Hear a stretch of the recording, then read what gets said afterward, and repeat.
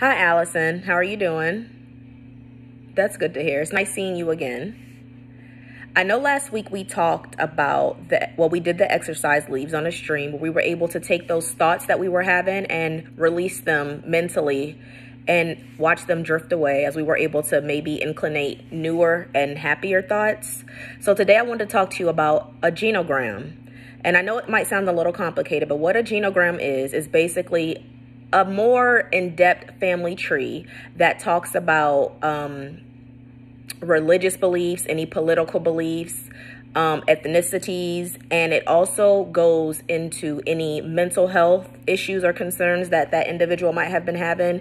And it's a way for us to sort of streamline your history and your family to sort of see where you fit in to that generation.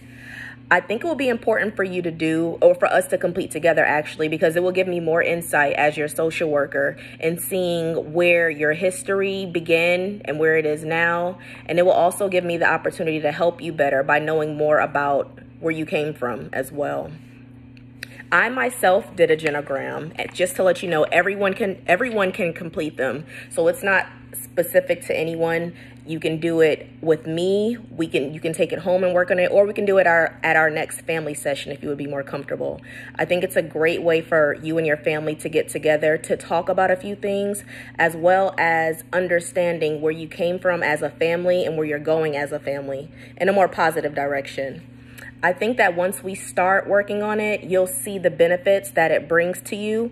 And then I'll be able to also see where I need to give you more help if needed and where we're working towards.